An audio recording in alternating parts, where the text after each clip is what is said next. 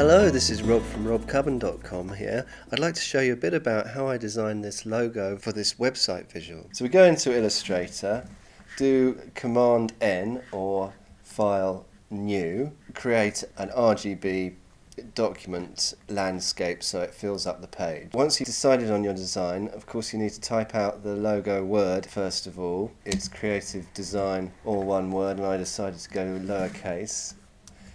And I based it off the Futura font.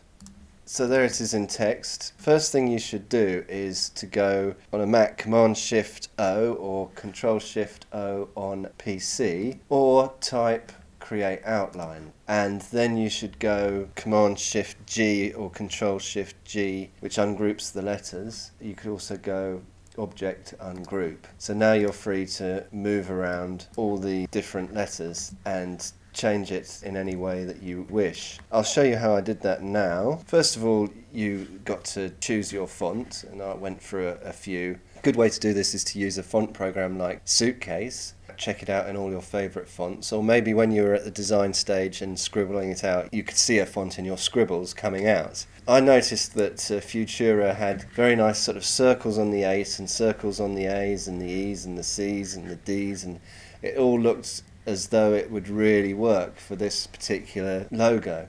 So I started with Futura.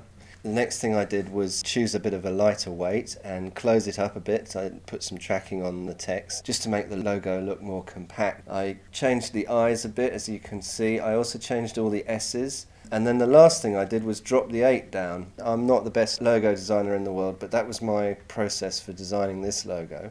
The last thing I remember doing before I finished the design was I showed it to a friend who's a designer, and that's always a good idea. And he said, best thing to do is to make that 8. You've made a feature of it, so why don't you just make it red? I'd already decided that the action colour should be red. We're going for a red, black, grey colour scheme. He was absolutely right, of course.